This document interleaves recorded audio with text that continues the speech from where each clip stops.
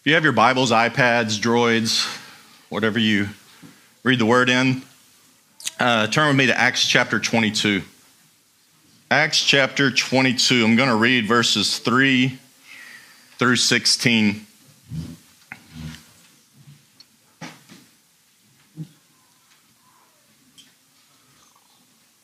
Apostle Paul was in the temple in Jerusalem, and the Jews started stirring up trouble. They had made some assumptions too. They thought he had brought some Gentiles into the place where they weren't supposed to be. And anyways, they started stirring trouble, and he ended up getting arrested. And when they were about to take him in, he asked if he could address the crowd, and they gave him permission to do so. And at that point, Paul shares his testimony, and so I wanted to read that to you. Acts 22, I'm starting verse 3.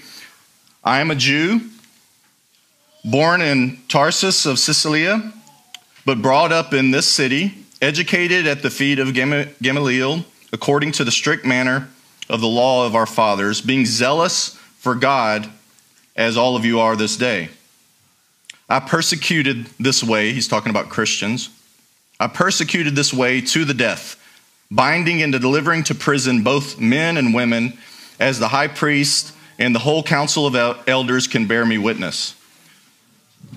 From them I received letters to the brothers, and I journeyed towards Damascus to take those who were there and bring them in bonds to Jerusalem to be punished. As I was on my way and drew near to Damascus, about noon, a great light from heaven suddenly shone around me, and I fell to the ground and heard a voice saying to me, Saul, Saul, why are you persecuting me? And I answered, well, who are you, Lord? And he said to me, I am Jesus of Nazareth, whom you are persecuting. Now those who were with me saw the light, but they did not understand the voice of the one who was speaking to me. And I said, well, what shall I do, Lord? And the Lord said to me, rise and go to Damascus, and there you will be told all that is appointed for you to do.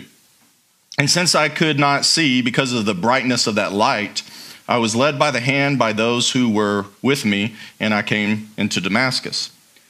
And one, Ananias, a devout man according to the law, well spoken of by all the Jews who lived there, came to me, and standing by me said to me, Brother Saul, receive your sight. And at that very hour I received my sight, and I saw him.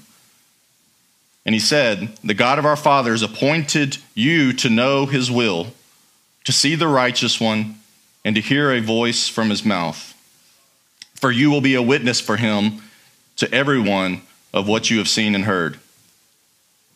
Now why do you wait? Rise and be baptized and wash away your sins, calling on his name. So that's Paul's testimony. That's his story, and he shared it on more than one occasion, and it's actually recorded a few times in the scriptures. Peter says, we've been reading this passage each week, he says, in your hearts honor Christ. The Lord is holy, always being prepared to make a defense to anyone who asks you for the reason for the hope that is in you, yet do it with gentleness and respect. And that's exactly what Paul just did. How did he give a reason for the hope that he had? He told his story, where he was, how God interacted with him, and where he is now. And so as believers, if we're a Christian here today, if we're a born-again believer, we all have a story. Let me encourage you too, your story is not boring. I've heard a lot of Christians say that, well, I don't have much of a story. No, you need a story. You have a story that other people need to hear. You think your story's boring? Well, there's some people that need to relate to that boring old story that you have. We all have a story. Where were you? How did God show up? And where are you now as a result? So this morning I wanted to share, as we close out this series on 25 reasons that I trust Jesus as my Lord and Savior, I wanted to close out by telling my story. This is my testimony.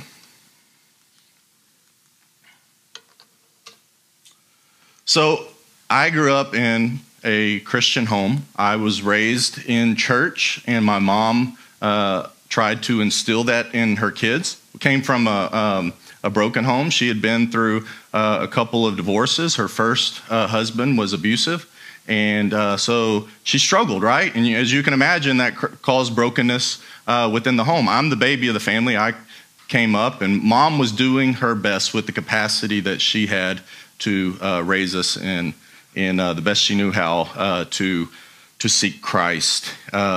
Bible says, train up a child in the way he should go, and even when he is old, he will not depart from it. That is not a promise, it's a proverb. It's a rule of thumb that generally, if we teach our kids values and we teach them, we give them direction, a lot of times they're going to heed that advice when they get older. They're going to remember what their parents taught them and the example that their parents showed. And so my mom tried to instill that into us. I recall as a child walking down the aisle on several occasions during an altar call. One time in particular, I remember at Lakewood Church in the 80s during a revival that we went to. I remember me and hundreds of others made the long walk from the seats down to the front to receive Jesus as our Lord and Savior. And I recall, being baptized. I'm not sure. I think it was shortly after that. We didn't go to Lakewood, so at our small church, my parents asking for me to be baptized. So I remember being baptized, and Peter said at his sermon at Pentecost, he says, "Repent and be baptized, every one of you, in the name of Jesus Christ for the forgiveness of your sins, and you will receive the gift of the Holy Spirit." So I had taken all the steps that I understood to become a Christian. But the truth is church scared me. Church scared me. For one, I grew up in very charismatic congregations. That's no knock on charismatic churches, just is what it is. I grew up in charismatic congregations, and we were in a very small church full of people that love Jesus, and the leaders love Jesus.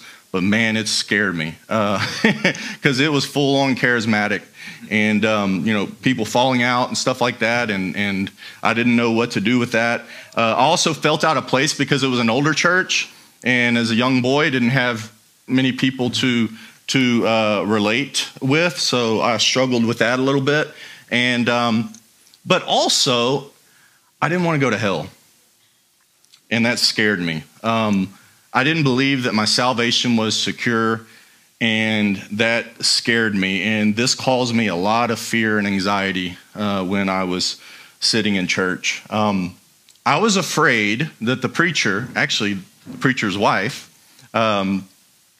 she was a beautiful lady, but she worked in prophecy, and so a lot of times she would call out people, but it was usually to encourage them or pray for them or whatever. But I just knew like she was going to see right through me and say, that boy's going to hell, and I was afraid that she was going to call me out and say something, and it scared me.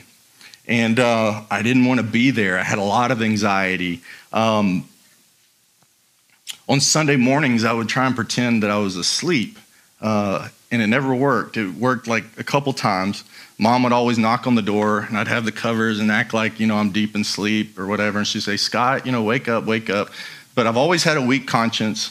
And so I would have to, after she called my name the second or third time, I had to say, "Yeah." And she'd say, "It's time for church." I'd say, "Okay." And so I knew when she shut the door, I better get up and get going. So that never worked. And so we go, and I would sweat out yet another service. The only thing I looked forward to in those 3 or 4 hour services, it seemed, was going to lunch at Furs. I always looked forward to going to the cafeteria afterwards. That was an exciting time for me. You see, I believed in the Lord, and as some of you know, the Bible says that even the demons, they believe and they shudder, right? And I was definitely shuddering. I was worried about my salvation, and I believed in God so much that I told him every single night in the same ritualistic prayer.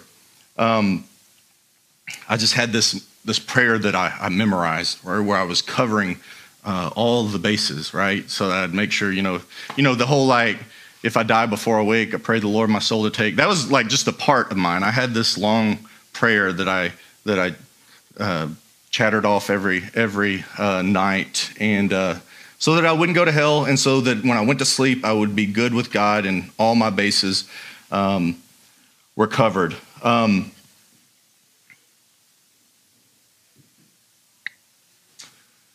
So my prayers, they weren't a conversation with God. It wasn't a real relationship. Jesus had said in Matthew 6:7, he says, when you pray, don't heap up empty phrases as the Gentiles do, for they think they'll be heard for their many words. And so I was treating God more like a program, right? Or a genie or something that I could just put input and just make sure that he heard me, but I really wasn't talking to him from the heart. And so I was scared of God. Jesus, he said himself, whoever believes and is baptized will be saved, but whoever does not believe will be condemned. And that scared me. So as I got older and in high school, my mother didn't make me go to church as much. I even got to experiment and go to another church and trying out a different church than they were going to. And when I got to college, though, I began to think that my upbringing was over-religious. And the result of that was an overreaction. I overreacted. It was a very slippery slope that I just slid all the way into. Peter says, be sober-minded, be watchful. Your adversary, the devil, prowls around like a roaring lion seeking someone to devour. And he saw a weakness in me, right? He saw somebody that wasn't grounded, and he preyed upon it. I don't blame the devil. I never do that. It was all Scott, right? But he was definitely in action. I was experiencing independence for the first time away from the house as an adult, and I started to think that I came from an over-religious household. Never lost believing that Jesus Christ was Lord and Savior through all of my college years. Even I can see the Lord working even in that, dealing with teachers that were atheists and very forward atheists, and wanted you to be an atheist too. And God protected me, gave me I've always had a very I've always had a knack for thinking critically, right? And so I'm thankful that God protected me in all that. But I was experiencing independence for the first time. I thought I didn't need to go to church to be a good Christian, and I partied and got drunk a lot. Nothing wrong with having a party, okay? Y'all know what I mean when I say party. Those weren't good parties. I was getting drunk constantly, smoked pot. And all the while, living this lifestyle, I'm astonished when I find out that all my friends aren't believers. That was the first time I had been surrounded by people that weren't believers. I also want to preface this. I love those guys. I still love my old friends. I have a lot of good memories with those old friends. They weren't the devil, right? And I love those guys, but I was around people that were not believers. And I remember getting frustrated with them. The first time I found out, it was almost depressing, but then I remember after that having arguments with my friends about God while we're smoking and drinking. Bible says, don't be unequally yoked with unbelievers, for what partnership has righteousness with lawlessness, or what fellowship has light with darkness? Now, what Paul is saying here in 2 Corinthians, he's not saying that you shouldn't have unbelieving friends, but you should not be yoked with them. Do y'all know what that means? You shouldn't be on even standing with them, right? Those shouldn't be your closest knit where you draw your wisdom from. Those shouldn't be the friends that you imitate, right? Do not be unequally yoked with unbelievers. And I rationalized this lifestyle in my head by saying God knows my heart, right? God knows my heart. I think a lot of times when we're in those situations, it's easy to say, well, God knows my heart. He knows where I'm at. But it was also easy for me to do so because I wasn't reading God's word. In fact, I was ignorant. I didn't even know God's word up to that point. I mean, I knew a few scriptures here and there. You know, every once in a while as a child, I'd open my Bible and read a few paragraphs here and there, but I really had never really read God's word. Proverbs 19:2, desire without knowledge, listen to this, desire without knowledge is not good. Whoever makes haste with his feet misses his way. And so when we don't have direction from God's word, it's easy to follow our own passions and desires and to get ourselves into very slippery places. And that's exactly what I had done. I was also making God into my own image, right? When you're ignorant of God's word, it's also easy to make God in your own image. It's like, hey, this is the God I serve. This is the God I like, right? And not let him define himself, right? And so that's what I was doing. I had made God into my own image. He was after the likeness of Scott. And so my sin eventually came back to haunt me as I slid further and further, and I dove deeper. You see, Courtney and I, we were high school sweethearts. I met her, I think she was a freshman. I was a sophomore when I first met her. She was dating one of my best friends, actually, briefly. But it wasn't until later, about a year later, I fell head over heels for that girl. I just fell so in love with her, and it took me a year and a half to get her to date me. Initially, she wouldn't date me because I'd broken up with a girl that was her friend, and her and I had dated for a while, and so she didn't want any part of that. But in the meantime, we became really good friends, and I fell for her. And even when that was long gone, Courtney was afraid we were such good friends that she didn't want to ruin that. And so anyways, I prayed to God for her. God, give me her, and I won't hurt her, I promise. And eventually he did. And we started dating the year after I graduated. It was her senior year in high school, and we started dating, and I loved her. And we weren't married yet. We dated for 8 years, and we weren't married yet, but I knew she was the one, and she knew I was the one, right? So we knew we were going to get married. But we were also long distance dating. We long distance dated for like 2 years, 2 hours apart from one another. And mixing that with drinking, not a good thing, especially where I was and where my mind wasn't in a good place. And I wasn't a faithful boyfriend. And this crushed me. It crushed me. I'm not playing the victim. I'm responsible, but it crushed me. And I would cry. Sometimes I was drunk and I would cry. And I would hear things like, some of my college buddies were into, during the late 90s, Jerry Springer was a popular thing. And you would always hear that phrase, once a cheater, always a cheater. And I would hear that, and I was like, yep, Scott, that's you. That's who you are. And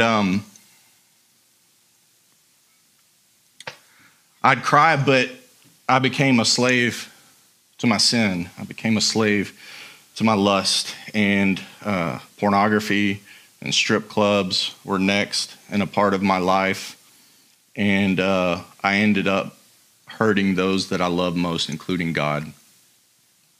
I was a huge hypocrite. I said I believed in God, but didn't represent him at all. My life didn't reflect it at all. However, I didn't know if I could stop. I was enslaved to my sin.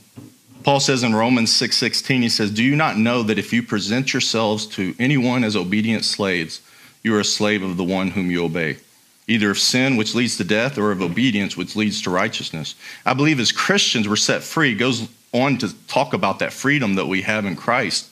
But I believe even as believers, if we present ourselves to sin, we will operate and become slaves to that sin again. But we've been set free from that sin to be obedient to Christ. And I was walking in ignorance, and I was definitely enslaved to my sin. At least I was operating that way for sure. I couldn't let go, and it made me absolutely miserable. Anybody ever read the book Pilgrim's Progress by John Bunyan. I think I've spoke about that in here before. Great book if you haven't. I recommend reading it. It's old, so if you get the original version and you're not used to King James language, it's going to be that type of language, but they do have Pilgrim's Progress in modern English as well. So either way, I encourage you to get that. There's also an audio version that is really good, but I highly recommend that book. It's actually the most read book in history outside of the Bible. Note that. But in the story, there's a man named Christian, and he has this huge burden, like literally on his back, and it's weighing him down. And that's exactly how I felt. I felt like Christian with this huge burden on my back, and it was crushing me, and I hated who I was. I was full of guilt and shame. So fast forward, Courtney and I ended up together in grad school. She was going to grad school, rather, back in Nacogdoches. And after she finished grad school, we moved home and we got married in 2003. There was another couple, or some of our best friends. They had invited us to their small church, a small, thriving church called Freedom Fellowship. And as wedding gifts, they had given us the Purpose Driven Life. It's a book. And on our honeymoon, we had decided, okay, let's start reading this book together. All right. So we had always had this plan. During college, we were never in church, and it was all excuses. We made excuses why, we didn't want to go to church. But the plan was, when we get married and we get our lives together and everything is right, then we'll start going to church. And so that was the plan. And we did. I remember on the plane to our honeymoon, we're like, hey, when we get back, we're going to church. Let's start reading this Purpose-Driven Life together. And God used that book, one, but also we got back and we got into to church. And when we did, the first Sunday, I had a lot of questions. Because of my upbringing, again, it wasn't that it was all bad, but I had a lot of questions. I had a lot of things that I don't want this type of church or this type of preacher or whatever. And I already kind of my mind started to turn with questions, and I wanted answers, like biblical questions and stuff like that, man. But a lot of my questions about the church were answered that next Sunday. And so I saw that as a sign from God. And we fell in love with the church. We loved the atmosphere. The atmosphere was actually a lot like this church.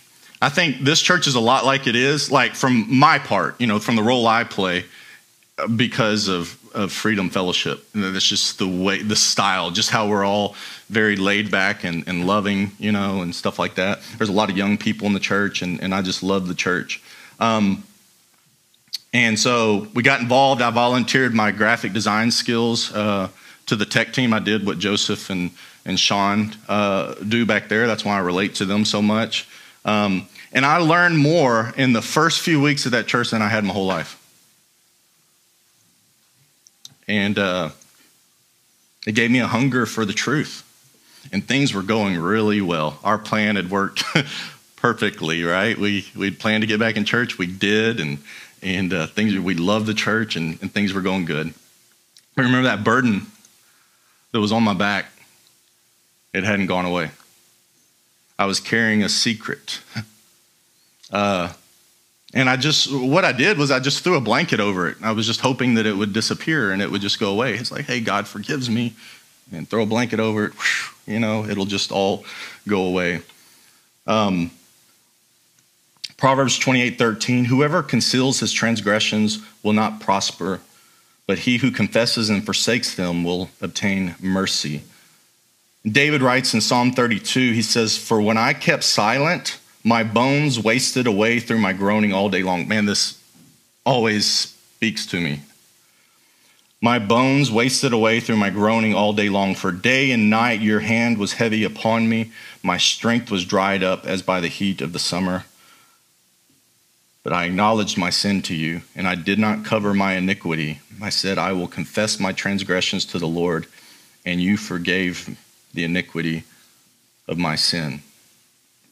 You see, I had all this guilt and shame built up that I hadn't dealt with. And I was hoping that I would just eventually kind of forget about it, right? And I would just take all that stuff to the grave with me and everything would be cool.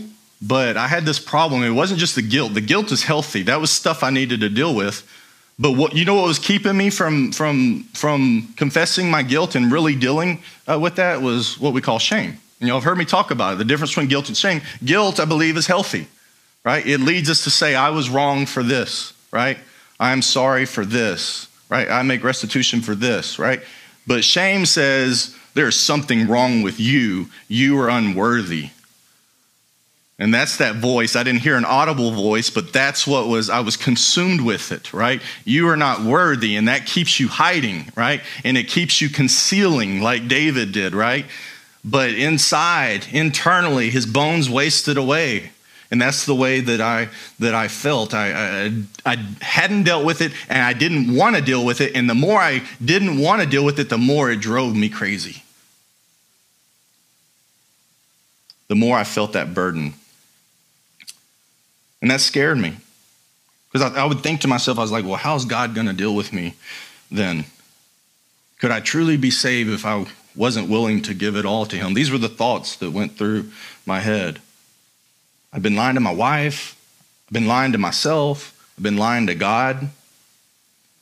And I tried to make myself right. That was part of like getting back in church, getting involved, right? And doing all those things. I was trying to make myself right. And I stopped all my sinful actions. You know, I don't want to stand up here and say, oh, well, Scott stopped looking at porn, because it was just, man, God just burst on the scene and I stopped doing that. I stopped going to strip clubs, When we got married, that was when I said no more of that. No more porn, no more strip clubs. That was all just a Scott action, saying I'm not going to do that stuff anymore. And so I didn't do it after we were married, right? But then also I'm preparing my life for these steps that we're going to take. We're going to get in church and we're going to do the right thing. So I'm getting my life all in order and I'm trying to make it all right, but I was not all right. I knew I wasn't. And I remember one time Courtney and I, we had visited this larger church and we went forward for prayer. And there's a bunch of people that had gone forth prayer and they had different ministers up there praying. And when the guy came to pray for us, he looked at me and he said, son, is there something that you want to say? He says, I just got this feeling, is there something you want to say? And my mind screamed, yes. And I said, no.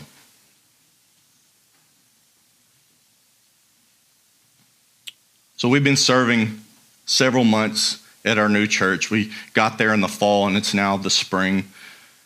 And an evangelist came. His name's Tony Nolan. He came and he spoke several nights at our church. Everybody just fell in love with this guy. He's a great dude.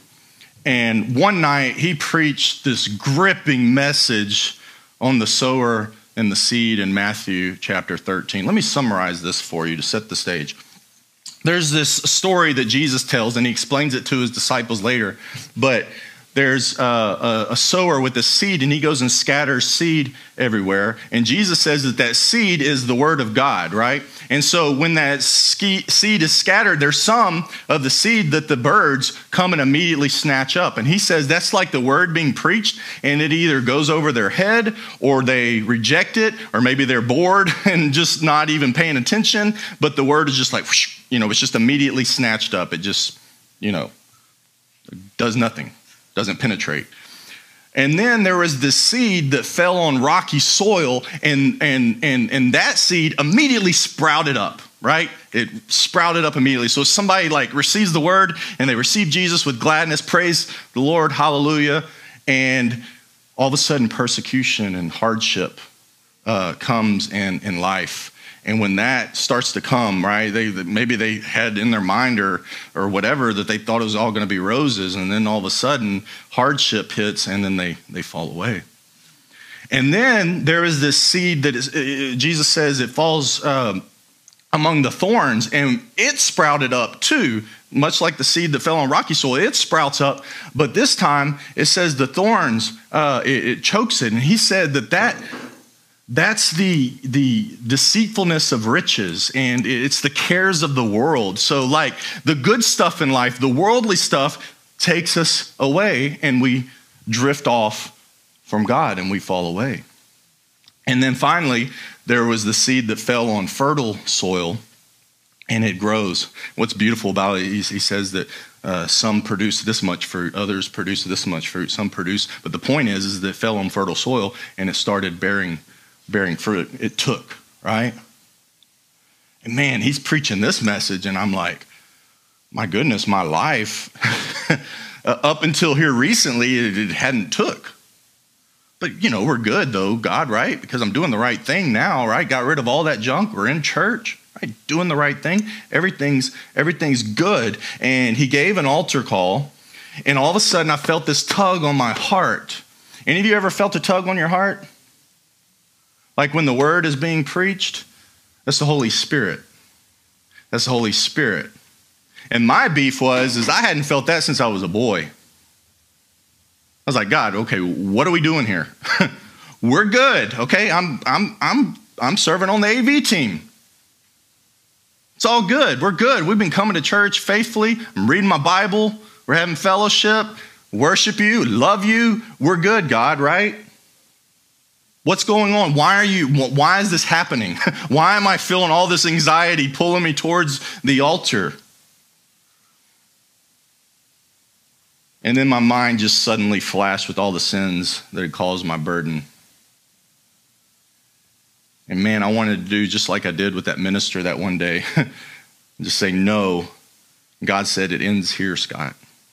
Not an audible voice. The Holy Spirit speaks to you. It's through your thoughts. It says, Scott, it ends here. Either you're going to follow me or not. I'm not taking you further until you deal with the sin. I can't take you further because he gives us free will, right? He says, I cannot take you further until you deal with this.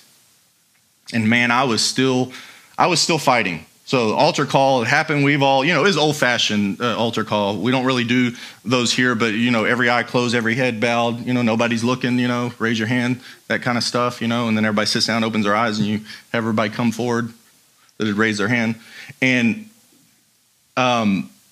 suddenly, Tony, the evangelist, he goes, I don't normally do this. He's Baptist. He's like, I don't normally do this, but I feel strongly that God is saying that there are 2 more people that need to be up here. My eyes were closed. My heart was pumping, oh no, oh no, oh no, oh no, oh no. And I was still fighting God. I still wasn't going. I was like, no. I mean, just all kinds of stuff. Fighting God, embarrassment, all this kind of stuff, all together. And he finished the altar call. And my eyes open. And I look up, and everybody that was standing up front were believers.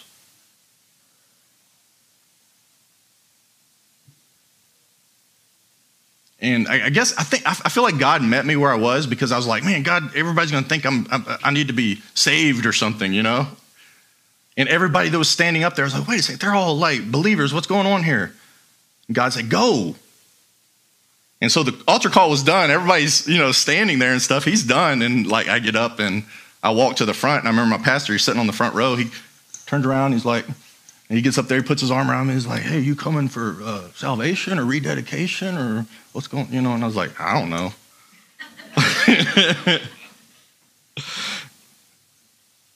So I stood up there with my father-in-law, mother-in-law, my wife, and there was 2 or 3 others that were up there. I knew them all. And I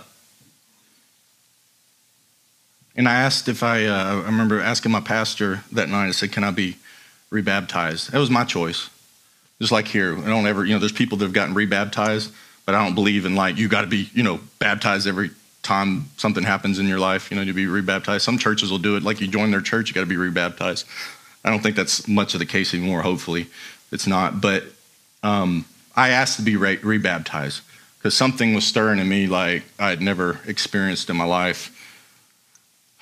And several of us were all baptized the next day in a horse trough like that, exactly like that. That's what I was baptized in. Everybody was celebrating, but it wasn't over for me. God wasn't going to let me sleep until I confessed some things to my wife. I had no choice. And I knew it from the moment I got forward. That's the reason I was fighting. It's one of the big reasons I was fighting, because I knew if I make that trek up front, I'm going to have to confess some things to my wife. I didn't want to face her. I had no choice, though. It would be a long night. James 5:16 says, confess your sins to one another and pray for one another that you may be healed. And a miracle happened. Something I'd longed for a long time. I was forgiven, and God had already forgiven me because I had told him all the time, Lord, please forgive me. And the first time I said that and meant it, he forgave me. But I hadn't forgiven myself. And my wife forgave me. I still don't know.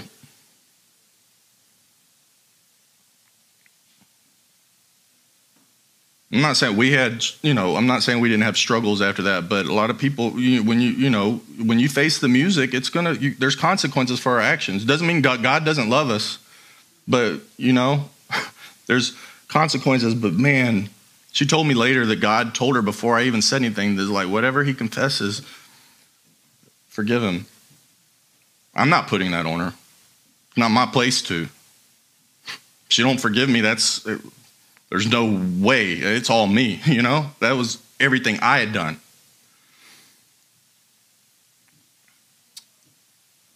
And I cried like a baby that night.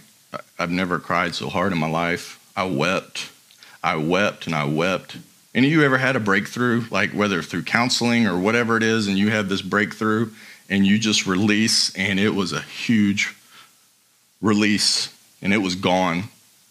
That burden was gone. And I've never felt anything like that in my life. And I'm not thankful for what I'd done. I would take all that away in a heartbeat. But I'm thankful that God allowed me to feel the burden. Because a lot of times we know, and our salvation is real, but we know that God forgave us. But I'm so thankful he allowed me to feel what the burden of my sin felt like. That when it was released, I literally felt it leave me. I was healed. And I knew my sins weren't counted against me. I knew that. Remember, they already weren't counted against me, but I knew it. For as far as the east is from the west, so far does he remove our transgressions from us. And Paul says in Romans 8:1, there is therefore now no condemnation for those who are in Christ Jesus. And I've never felt so grateful in my life. And for the first time, I truly understood God's grace. I grasped the cross. I grasped the resurrection. And the next morning, I just felt so alive because I was. I was free. Jesus died for my sins and he rose so that I could live through him. Because he's alive, right? And the Holy Spirit he gives us to live in us. I felt rejuvenated. I was a new creation. And that became my life verse. If anyone is in Christ, he's a new creation. The old has passed away and the new has come. And I remember the first time I read that as I was reading scripture, it just jumped off the page. I was like, that's me. That's who I am. That's right there. Right there. That's exactly how I feel. I'm a new creation. And the old is gone and I'm not picking it back up. The new has come. And that's how I began to identify myself. I wanted to know him more. I yearned for it. Out of that, there was this great passion for him. And for me, it was a calling to the ministry that came out of that. Remember, God knows. He was like, you can't go any further with me until you deal with this. And that's where he started to take me when I dealt with it. I'm not saying he takes everybody into ministry if you confess your sins, but that's what he did for me. And I just had this desire to see others know Jesus. I felt like Jeremiah. He says, if I say I will not mention him or speak anymore in his name, there is in my heart as if it were a burning fire shut up in my bones. I am weary of holding it in. I cannot. And that's exactly how I felt. It was burning inside of me. Thank you.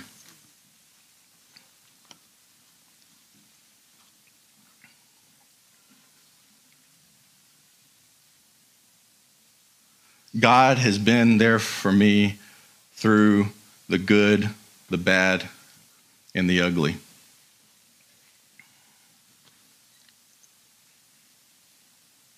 By the way, thank you for that, but I dry heave tears. Mine don't come out like Brad's. My emotions are all out of whack, but nothing's coming most of the time. God's been with me through the good, the bad, and the ugly, and here's the thing, my story and my testimony, though, it hasn't ended. Like, man, I could go on. We're already, like, it's way past time. I'm sorry. I did it again.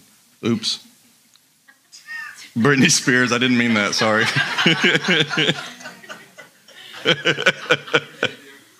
Hey, let's refocus. Oh, man. Glad God has a sense of humor. But here's the thing. My story, my testimony hasn't ended. Like, that's my salvation testimony, right? That's like God, the way he, like, where he met me. But I could pick up where that left off and tell you a whole other story. Like, through my experiences the week before last when I shared, I mean, you got a lot of my story in that, right? And I've got the story of the last 10 years of the church and how God's just worked on me personally, not much less the church, you know? And my story continued after that. More chapters in my story. But even then, like, here's the thing is my story continues right now. And my story's not over. The last chapter hasn't been written in my story because I still need God. It's God's story through me, right? I still need God. And here's a warning to heed for us Christians, because this is a virus that is big time in Christians. We talk about this in faith walking. A lot of the coaches in faith walking, they talk about their biggest struggles when they're coaching, the hardest people to work with. You know what it is? It's Christians. It's Christians, and I believe it's because of this virus, not being authentic with our current struggles. Somehow we've got it in our head because we're new creations and we've been given the Holy Spirit that our problems have ended. And somehow we think that that's the way it needs to be. And so we're fake. We put on a face and we can't be real and authentic with where we're at. And I'm telling you, you won't continue the transformation journey unless you're real with your current state. It always works that way. It worked then in my story that I just shared. I had to be real with myself. But even now, you got to be real. God doesn't just magically take you on this journey. The Holy Spirit doesn't work that way. You've got to be real with where you're at now, and you've got to humble yourself before God, right? That's what surrender is. That's why faith in this journey is constant surrender, constantly giving everything over to God, right? I had an attitude in that moment of, God, I surrender. Okay, you're my Lord. You're my King, and I'm going to follow you, and I surrender. But along that journey since then, and even now, God shines the light and says, Scott, here's another area that you need to surrender. You're not surrendering. Or, Scott, you've backtracked and you've walked over here into this area. And you need to surrender it. And get used to it, church. It's going to be that way. So we still need God. We still need God. He didn't glorify us, and even in heaven, we'll still need God. But he didn't glorify us when we came to know him. He made us new creations, but we still got to walk that out, right? And so there's areas of my life where he's still working, he's still using me, still showing up. It's a different chapter, but it's the same story. And by his grace, I plan to trust him, continue to trust him through the good, the bad, and the ugly until he says, well done, good and faithful servant. You may now enter the joy of your master. So we'll wrap it up. What's your story? We've got 5 people who've volunteered to share their story. I asked Luke for permission this morning. He's supposed to preach the week after next, and to ask if he could be flexible and possibly move it back a week. And he said yes, he'd gladly do it. And so that gives us possible 2 weeks. Here's the thing. It's 2 things. We got 5 people. I'd planned for 4, and then if there are more, bleed over into the next week.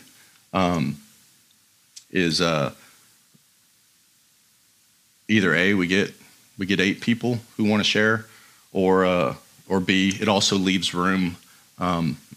Maybe we go even more weeks than that. I'm all for testimonies.